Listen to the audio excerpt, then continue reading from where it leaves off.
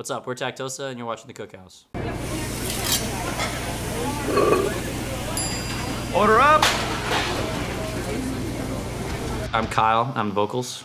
I'm Joseph. I play guitar. I'm Vendel. I play bass. I'm Jacob. I play guitar. I'm Christian. I play drums. Tactosa originally formed when me and Kyle met up on a Craigslist ad, and we were playing guitar in a different band. And then we separated from that band and then decided to start something new. And we got in talks with a drummer. We recorded our first EP, which is 3 members. And then we added Jacob later on. And then after our first show, we then added Chris and Vendel, and the lineup has been like that ever since. Yeah. Yeah. A little shady Craigslist meetup. And I was drummer for the Oh, that's right. He was the drummer. So we all met, all 3 of us. And I knew Joe in fucking middle school, or like high school, and we had like little garage bands, and really it was just him playing drums and me playing guitar, and for that like all of high school. So I was like, we need another guitarist, and I was like, I got a guy I could hit up, and here we are. the rest is history. You got it. Why the name? Okay, so I hate this, but but I just wanted, like, we were originally gonna be like a scene band kind of thing. So we were looking at these like stupid long names, like, you know, like I Wrestled the Bear One, stuff like that kind of name. And then we were like, no, we can't do that. I was like trying to be edgy and cool, so I was looking through Google of like, you know, nicknames for like different drugs and stuff. Like, you know, I wanted something that nobody had ever heard of, and there's this word called Tactosa, which is like a slang word for LSD. And I was like, well, that's a little too long, but we like how it sounds, so we're just gonna cut the A out, and then we were left with Tactosa. And it's been hell ever since. Like, literally everybody asks us what it means, and I have to tell that story so many times, and like, and then, you know, and nobody pronounces it right either. Like, no offense. Like, we just played a show recently in South Carolina, and literally the guy was like, welcome up to Tactosa, and we're like, I'm not gonna be rude because he's doing us a huge favor. As far as writing goes, it normally we'll start with guitar riffs. Like, me and Jacob will send iPhone messages back to each other with different guitar riffs, and then I will drive down to Melbourne, or he'll drive up to me in Daytona, and we'll live session out. And then when we meet up for practices in St. Pete, we will normally go to Vendel's house, demo them out.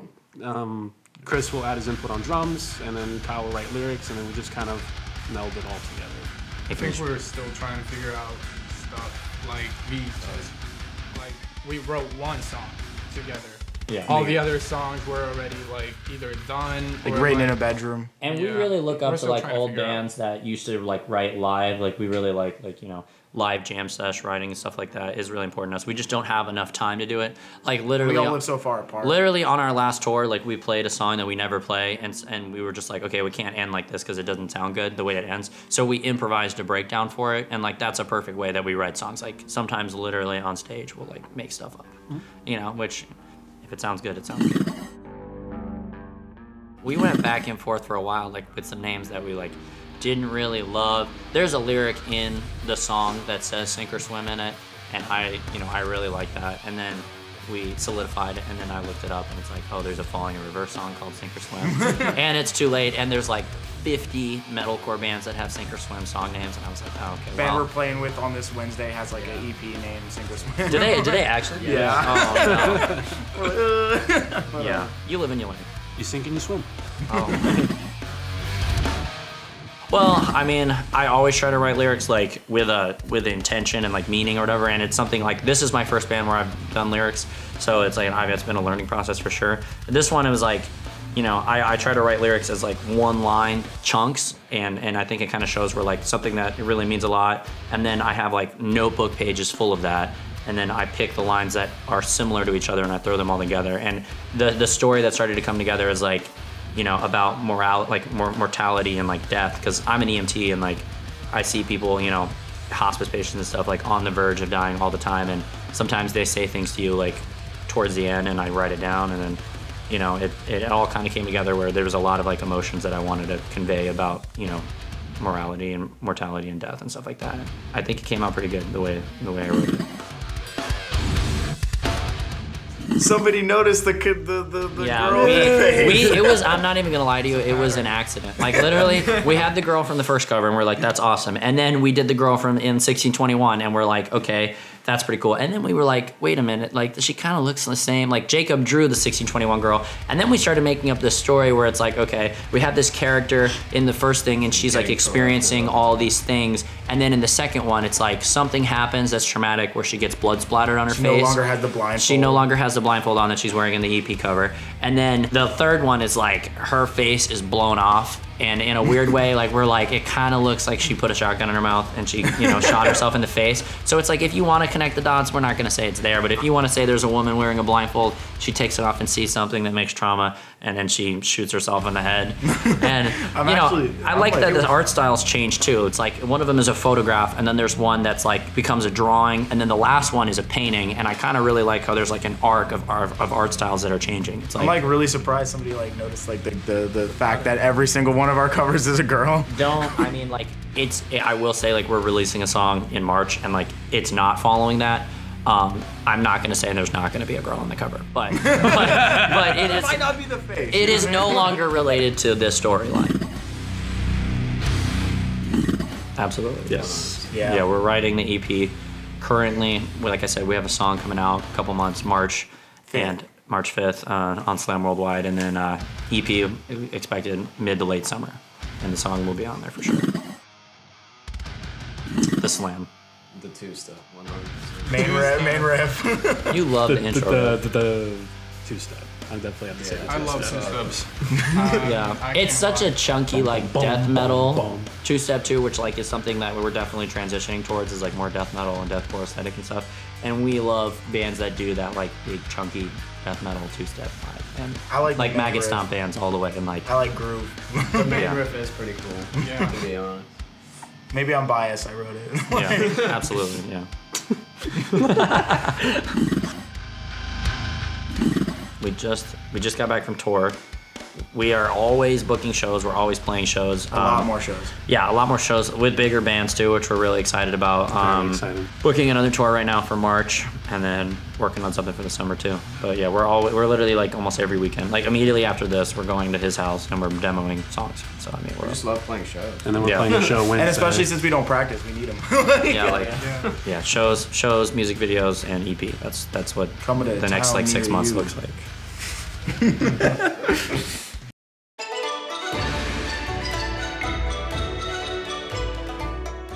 Pepsi. Coke.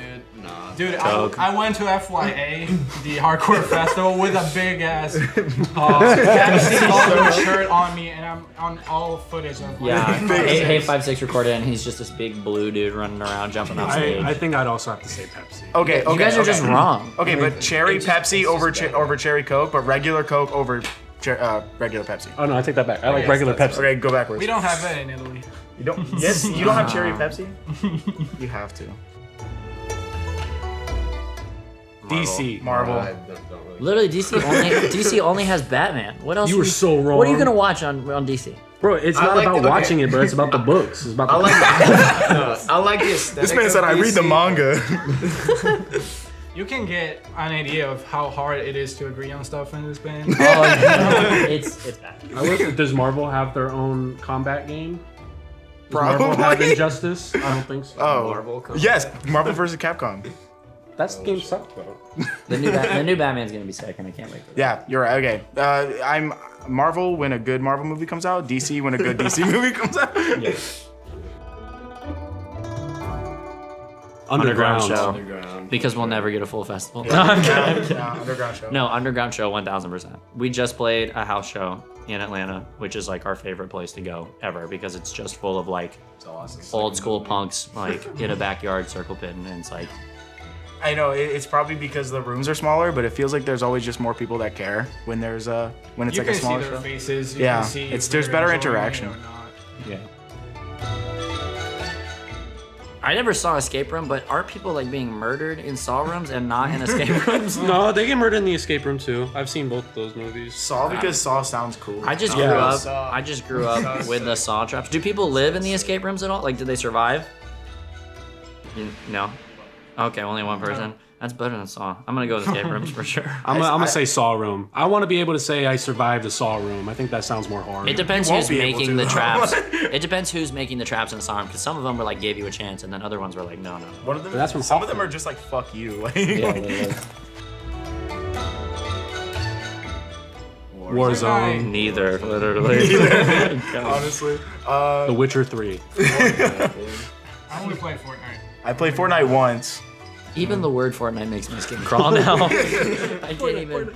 The game. There was a kid playing Fortnite at our last show in like an arcade, and like everybody was like every time they got a kill, the whole thing would scream. And she was like 4. She was 4 years old and she was playing Fortnite, dude. It was like They cared more about her Fortnite game than our show. Vampire, but let him win, so I can be one. whoa. That's that's dark. That's I'd rather- emo, bro. You know, vampire, because I feel like they have so many fucking weaknesses. I could throw a piece of like garlic bread at a motherfucker. Yeah, Like- vampires are really good. Yeah, like, they got so many weaknesses. Like I don't have any silver laying around, but I definitely got some garlic bread just chilling. Like Vampires are like goth, honestly. they are. Killer. Vampires are cooler too. Yeah. We hit Waffle House every Denny's. time. No, Waffle but he's House. wrong. He gets Dan- outvoted every time. We go to Waffle House because it's cheap and the food is consistent. And it's Consistently got, garbage. It's got a whoa! Our sponsorship. Why are you- no, you just you just lost us a Waffle House sponsorship down the line. It's consistent, and the vibes in a Waffle House are always immaculate. You go in there, it's full of people that are intoxicated at 3 o'clock in the morning after a show. It's beautiful. I love it. The chalky chip waffle and the orange juice hits different. Chocolate milk. $4 orange juice. Stay independent. Independent. Depends on the label. Oh man. I'm not gonna. I'll be like, obviously, I would love to stay independent, but like, you know, Pure Noise Records where they we had have no plans for a very, very long time. No. Because it's just not something that interests us. I mean, that's something that we're very blessed on, is like having people who are much further in their music career like give us insights on things, and like we didn't really understand what a label was, honestly, for a while. And then I had somebody sit me down and was like, this is actually like what a label does. These are the pros, these are the cons. And we're like, oh, okay, like we could do most of that, you know, for DIY for a long time. And we don't necessarily need to give up a lot of things I to do think that. if an opportunity arises that we think is worth it, I feel like we're not like against ever, you know? We will sell our souls to get on Maggot Stomp, though. 100%. 100%. I will give up my will to live. More than that. Maggot Stomp. Yeah. Wings or burger? Yeah, but burgers come with fries. That's the thing. You can get wings come with fries, Wings. but I'm gonna say Burgers. wings. Only at like Buffalo Wild Wings, which is not wings that are worth it. I am a burger. You get fries at Wingstop too. I'm gonna say Dude, wings. wings 100% because there's way more variety and blue cheese. Straight up. Bro, Nah, That's all you need. you did not just say blue cheese. I did say blue cheese. You got a problem with blue cheese? on wings is superior to ranch. 100%. That should be a question. That should be a question right now. Yeah, blue cheese versus ranch. Like, Oh. Good movie. No, TV Good shows, movie. because you can rewatch TV shows like so many times, and there's so much stuff like in them. You know what I mean? I feel like a movie you can only come back to like, you know, maybe like twice. Yeah, I'd say good TV show. I'd say good movie. I'd say I just movie, don't have the totally. focus to watch a full like movie. But you I have the just focus look to at watch shows. Yeah, you don't have months the of focus. shows. A Yeah, good 'cause scary, it's- a yeah, good 'cause you scary can split movie. it up. Because there's like not really that many good scary movies anymore, and it's like if I find one, a good scary movie. Like Breaking Bad should be the golden standard. I take like it depends on the kind of show. I feel also because I feel like I take a good anime over like a good like live action show. Yeah, I see you. No, over like a good live action show, but I would take like a live action movie over an anime movie. Like Oh yeah, 100%. no hate on Studio Ghibli or anything, but You just lost our sponsorship.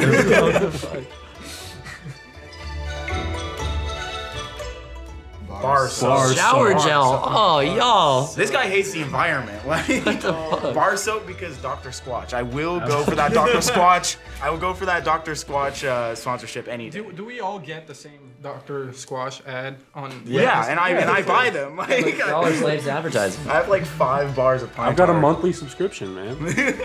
For real, we're selling our souls out right now. Like Dr. Squatch, if you will. Dr. Squatch Raw. Really love it. we all agree. Ancient Roman time. Bro. Because he's Italian, ancient Greece, obviously. Because like, Why obviously? Ancient Greece. because the gods, they're cooler. Wait, what? They're not like walking around the The street. gods were real walking they around could. ancient Greece? 100%. Romans had Greece gods. for sure. Yeah, and they were just rip off of the Greek gods. Yeah, but cooler. Then they had Jesus Christ after a little bit. I mean, I guess. I'm gonna say Greece. Greece is beautiful. Yeah, Greece for sure. What's up? We're Tactosa, and you've been watching the Cookhouse. Stay tuned for the music video we're gonna drop on Slam Worldwide, March 5th. Also, make sure to catch us at any local shows near you. We're playing one February 9th at the Brass Mug in Tampa, and we also got something in store with Distinguisher in April. Like, comment, and subscribe. Thanks for watching.